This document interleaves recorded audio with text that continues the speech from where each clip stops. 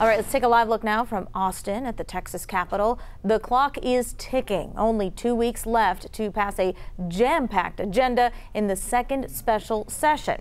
A controversial statewide election bill could get a vote in the Texas House as soon as this Thursday. A committee advanced it last night after hours of testimony from the public. It's already cleared the full Senate.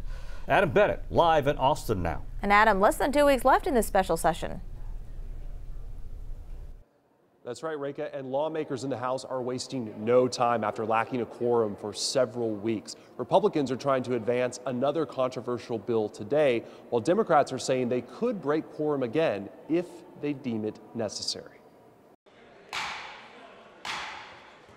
A day after Speaker Dade Phelan verified a quorum was present, there being 100 members. Texas House lawmakers came back to work. This committee took public testimony on Senate Bill 2 today. It would require K-12 public school students to compete in sports based on their biological sex. It protects all athletes to play fairly. Beth Stelzer signed up to testify in favor of the bill. And we include males in girl spaces. We are discriminating against girls. The process of even trying to pass this legislation has already been harmful to my daughter's self-image. Several Houston mothers of transgender kids drove in to speak against the bill. But this bill will make them feel more excluded than ever. Democrat Representative Jessica Gonzalez came to support these families and asked questions at the bill's hearing. It's her first time back at the Capitol since breaking quorum last month.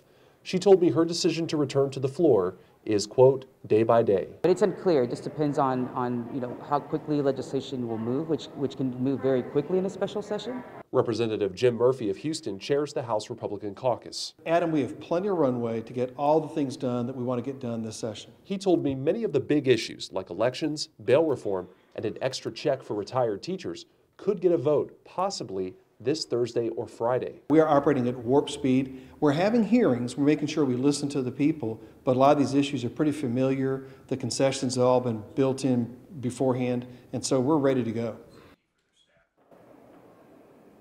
A House committee also heard testimony today from the public on funding for border security.